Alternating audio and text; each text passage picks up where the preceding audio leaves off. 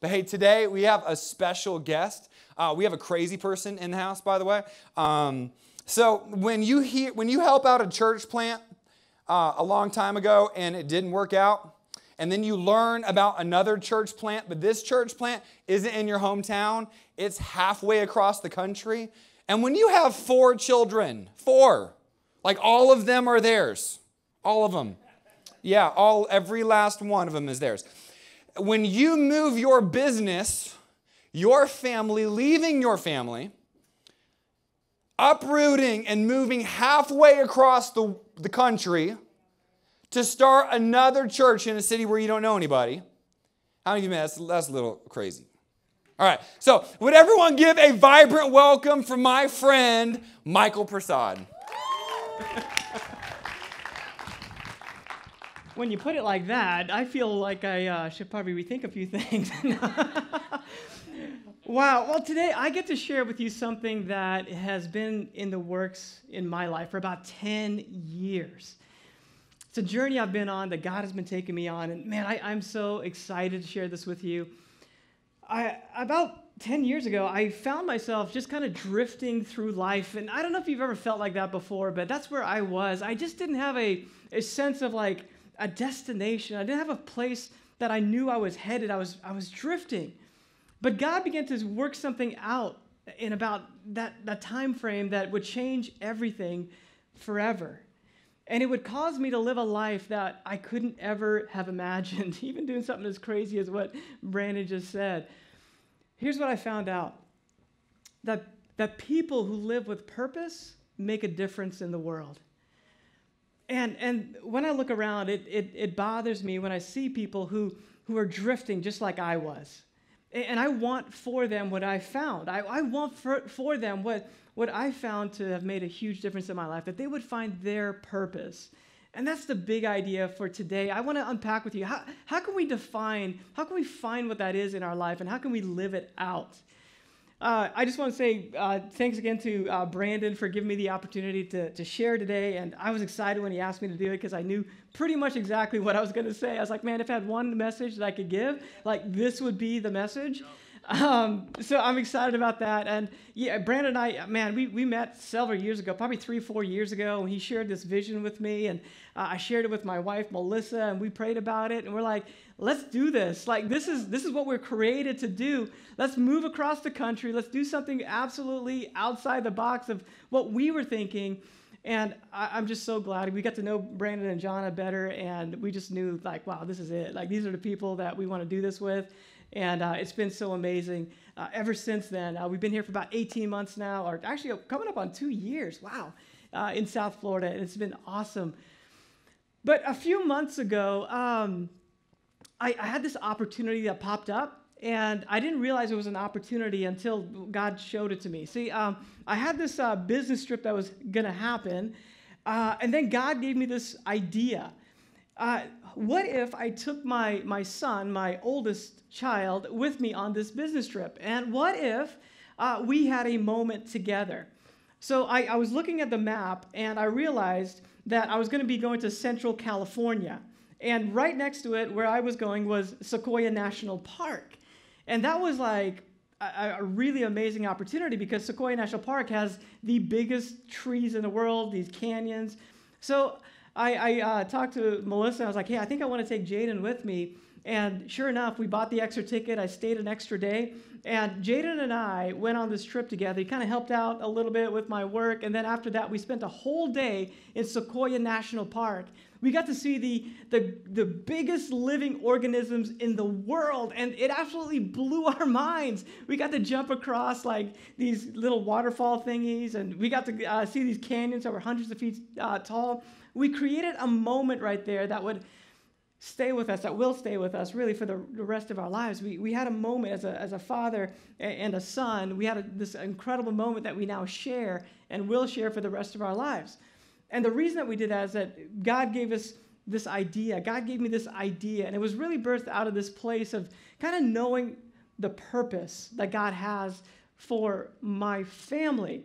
And that's what I want to lead into today is how do we find out what our purpose is? See, about in that moment, I felt kind of like the greatest dad in the world. I was like, man, this is awesome. But that's not how it started. About 10 years ago when I was in the hospital, I remember the nurse came over and she said, hey, Mr. Prasad, you can take your baby home now. And I remember the feeling of terror that kind of came over me in that moment of like, what? You mean there's not a test? You didn't train me. You didn't even show me anything to do. Like I could barely change his diaper. I just felt so unprepared. And as an individual, I felt unprepared, but now I was responsible for somebody else. I was responsible for the outcome of somebody else's life, and I just felt that. I felt, oh no, I hope I don't mess this up. So I did something that has been part of my journey ever since then. I began to ask God for wisdom.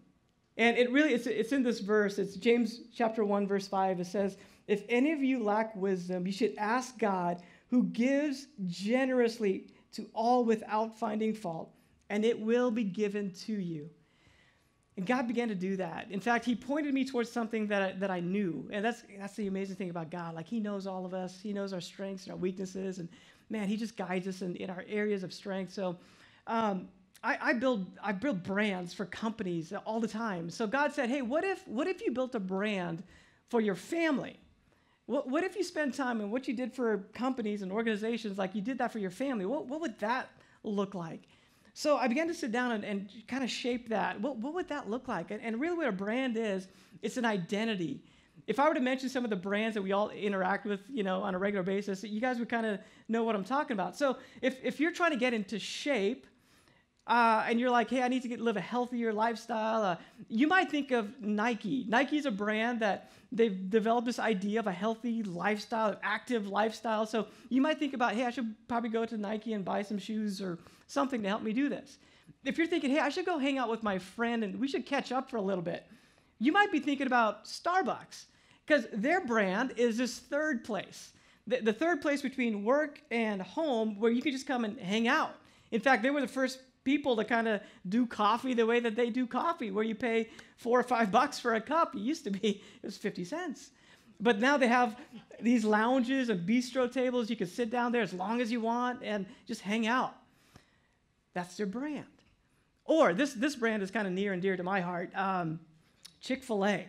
Yeah. So as a father with young children, Chick-fil-A is just, wow, they are incredible in my life. There's every once in a while, there's this moment where I just feel so overwhelmed. I'm outnumbered. Melissa goes off somewhere. I don't know why, but she goes off somewhere. She leaves me with all 4 kids, and I'm responsible. And I have to feed them. So one of my plays, my go-to plays in my playbook is Chick-fil-A. So I know if I go to Chick-fil-A, like their brand is to add as much value as possible into every interaction that they have. So you'll notice it if you've ever been through the Chick-fil-A drive-thru. They have like people there kind of helping you getting the food ready and all that stuff. It's amazing. When I pull up there and I go inside and I order, first of all, the menu's simple. So everything on there, my kids are going to eat. So it's great. They give me this little cone thing and tell me to go sit down. So while I'm spending 10 minutes getting my kids situated, they get the food out to me and they bring it out to me. And they give me this plastic wrap that wraps the table, and they know it's going to spill, like stuff's going to spill. So they just let me wrap the whole table, and it's great. At the end of it, I just kind of pick it all up and throw it away. It's awesome. And then I get to be the hero to my family. It's like, oh, man, look at that. You guys had a great time. You get to go play in the little playhouse. It's awesome. Chick-fil-A adds a lot of value to me. And that's what brands do. Brands define what their identity are. Like, what are they going to be doing? What are they going to be known for? And then they make decisions in line with that.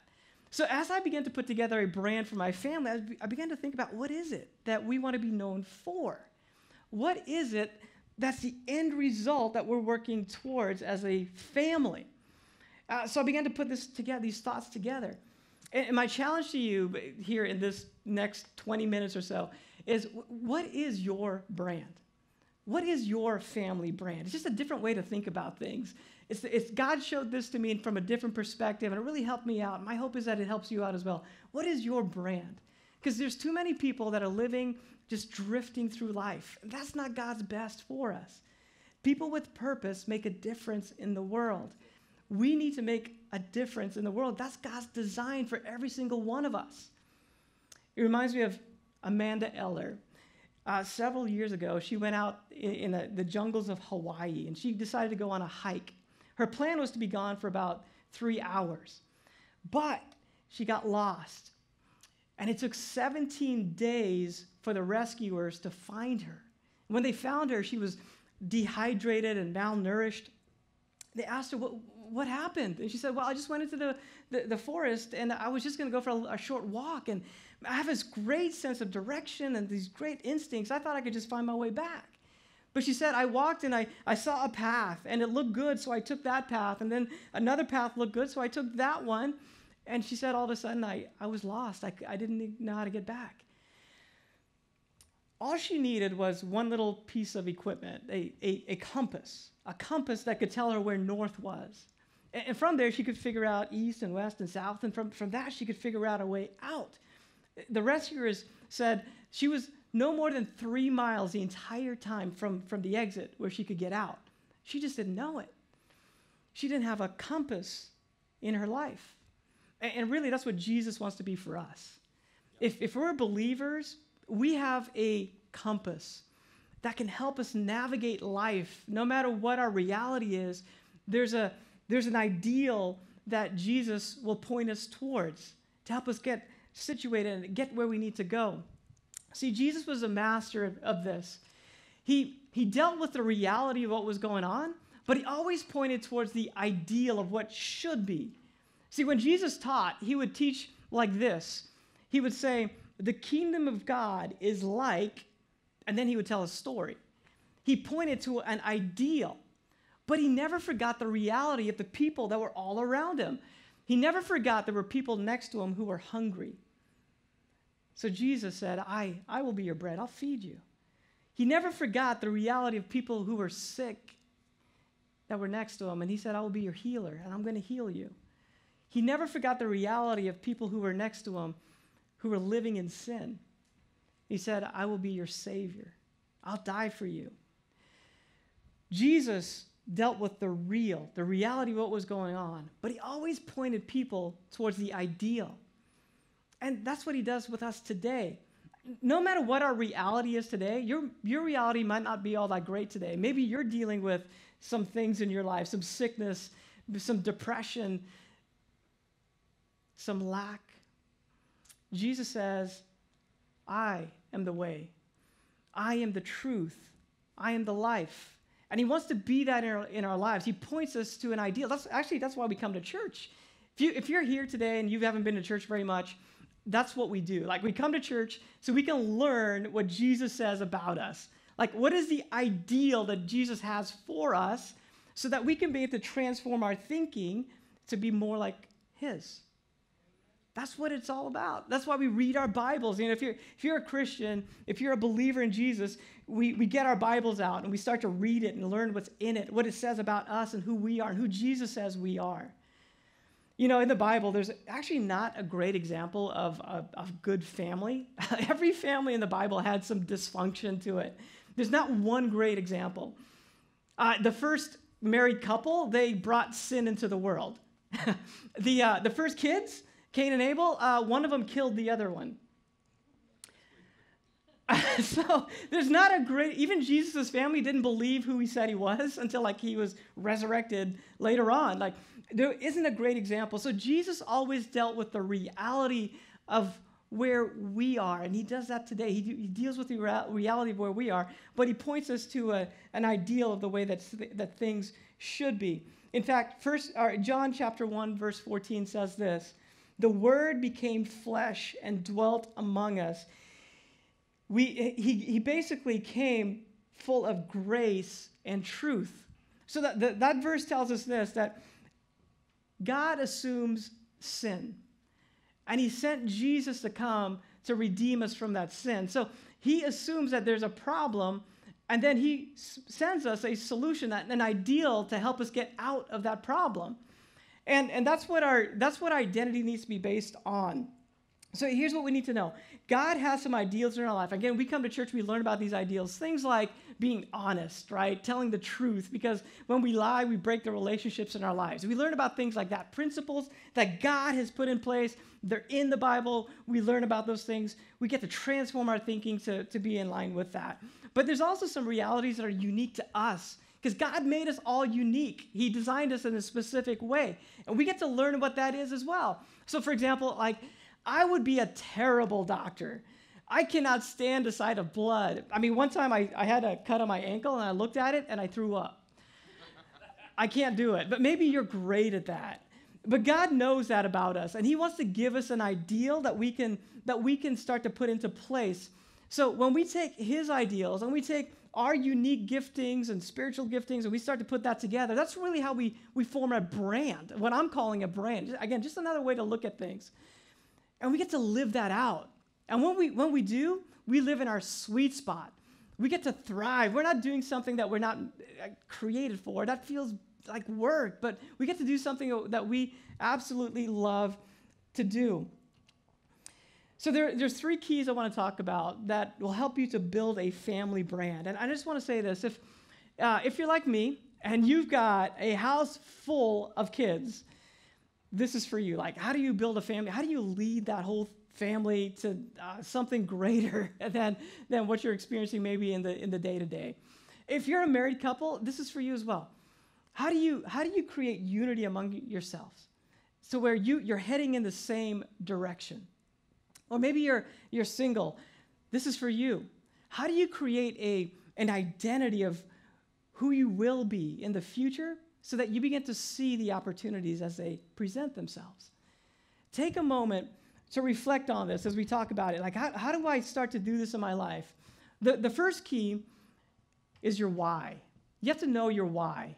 And your why is really the fuel that keeps you going. It helps you to stay in line with whatever it is that God has for you. It's the fuel that keeps you excited. It keeps you energized when things get hard, because reality will hit. The real will happen. And we have to have a why inside of us that keeps us going.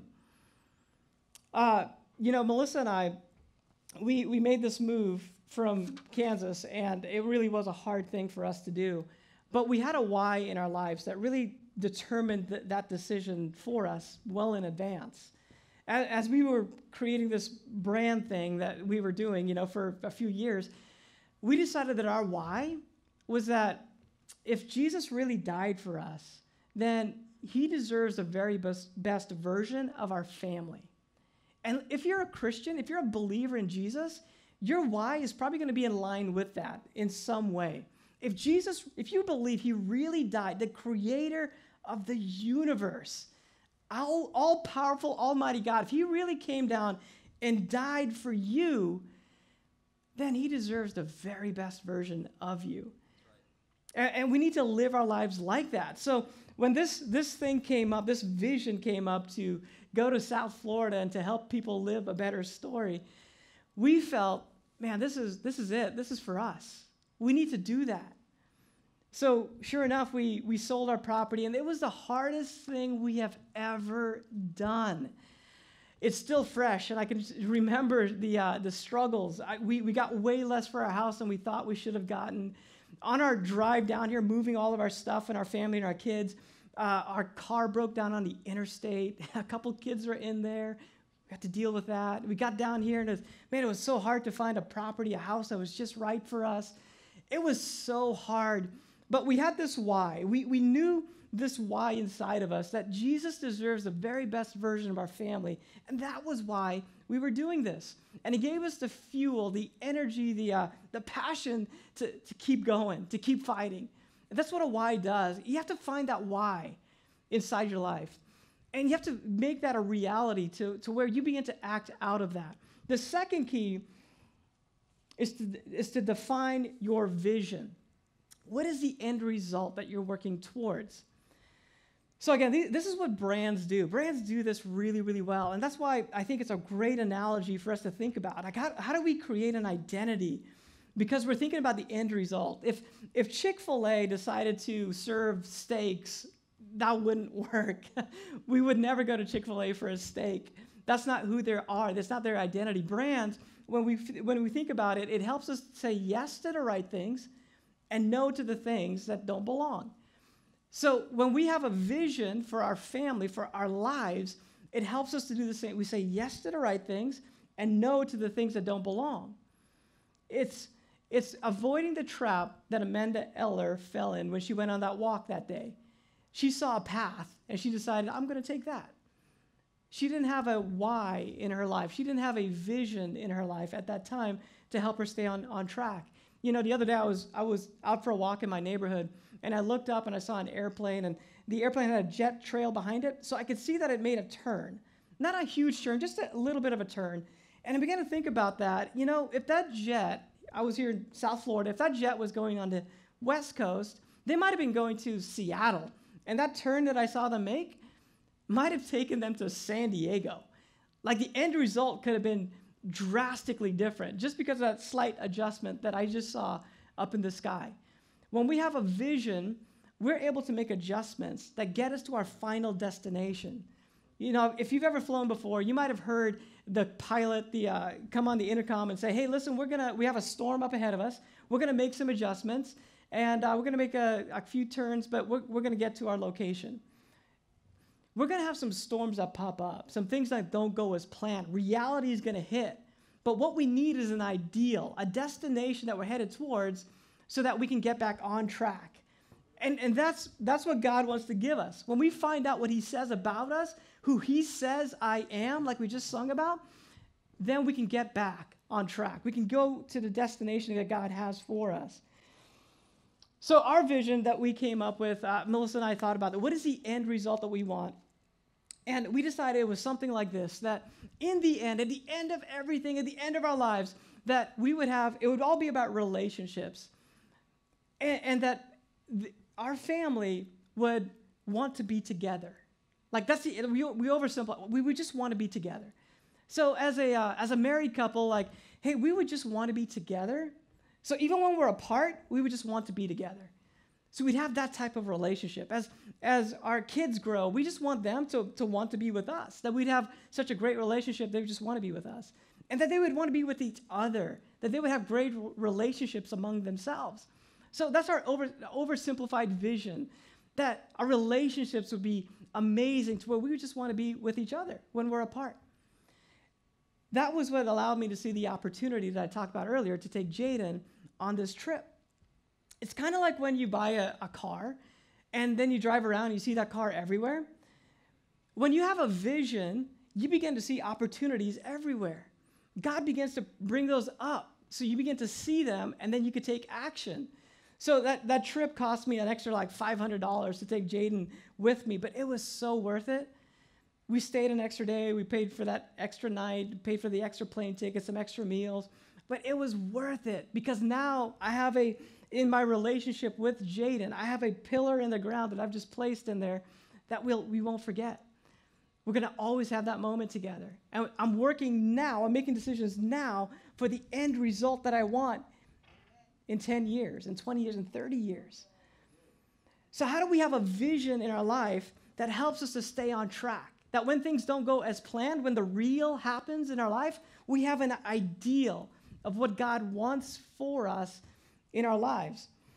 The third thing is that we need to have a mission. We need to be on a mission. A mission is something that's more short-term. You know, the vision is more long-term. It's way out there. It's years in the future. But the mission is what we're doing right now in this moment. So that helps us get ultimately to the vision that God has given to us. So what is our mission? What does that look like? You know, the idea of having a mission is that we just need something in our lives that is extremely compelling, that we want to be a part of, that's more exciting than what somebody else could give us. Because there's going to be times in our lives where we're going along and somebody else is going to offer us a different path. And it might look good, but if we're on a mission, then we know the path that we're on is exactly where we need to be. The way I look at it is, man, if I look at it with my kids, I just think, man, there's going to be a day where somebody's going to approach my kids, and they're going to have a different mission for them. They're going to have a different path that my kids could take. And I just want to live a life with them that is so compelling that they say, no, it's all right, I'm good. I'm good. I'm doing something pretty amazing. I'm part of the Prasad tribe. Ultimately, I'm part of the kingdom of God. And you know what? That's enough for me. I don't have to go on this journey that you're offering me because what I'm a part of is greater than that. How can we be on a mission to where we decide to make decisions that are going to help us live a life that makes a difference? You know, just a quick story about what this looks like for us, what this looked like for Melissa and I. And I'm telling stories about my family because this is something that has played out in my life. I could tell you stories about my business or some other things that we can probably all relate to. But I think everyone can relate to this idea of a family because we've all been a part of a family. It might have been a dysfunctional family, but we've all at least been a part of a family, or we all have a family even right now that we're trying to lead. So I think we can all lean into this and relate to it. So Melissa and I had our why, right? That Jesus deserves the very best version of our family. We had our vision that we would have great relationships, want to be together when we're apart. So we decided that when our kids were just in diapers, when Jaden was just in a diaper, like, hey, we want to create a moment. As soon as our kids could understand and recognize what was going on, we want to create a moment for them that would put a stake in the ground of their identity of who they are as part of our family and also as part of God's kingdom. So we decided when they turned 5, we're going to take a trip with them. So sure enough, Jaden turned 5 years old. And we loaded all the family up in the car, and we swung by Mima and Papa's house, and we dropped off the younger kids. And then we drove, and we went to the airport. And we said, hey, Jaden, you see that jet? Do you want to go on it? And his eyes lit up. He's like, what? Of course. Yes, I want to go on it. And we said, let's go. So we got the luggage out of the trunk. He didn't know it was there. We hopped on an airplane. He had such a good time. The pilot let him sit in the front row. We just flew, and he just looked down, and he was talking the entire time. So excited. He didn't even know where we were going. He didn't care. So the next day, we woke up, and we said, hey, Jaden. It's early in the morning. He said, hey, Jaden, would you like to go to Disney World? And he's like, what? Yes, pops out of bed. We got there first thing when Disney World opened, Disney Magic Kingdom. We stayed there the entire day till midnight. Like, we just were there the entire time and just had a blast. The next day, we woke him up. Hey, Jaden. We were from Kansas, right, at this time. Hey, Jaden, would you like to go to the beach? He's like, wow, yes. So we went to the beach, and he just spent hours picking stuff up, looking at animals, playing in the water. Had a great time, ate some ice cream. It was great. The entire time, Melissa and I were telling Jaden, hey, Jaden, this is who you are. Do you know, Jaden, we named you that for a reason. We prayed for you for 3 years. We couldn't have kids.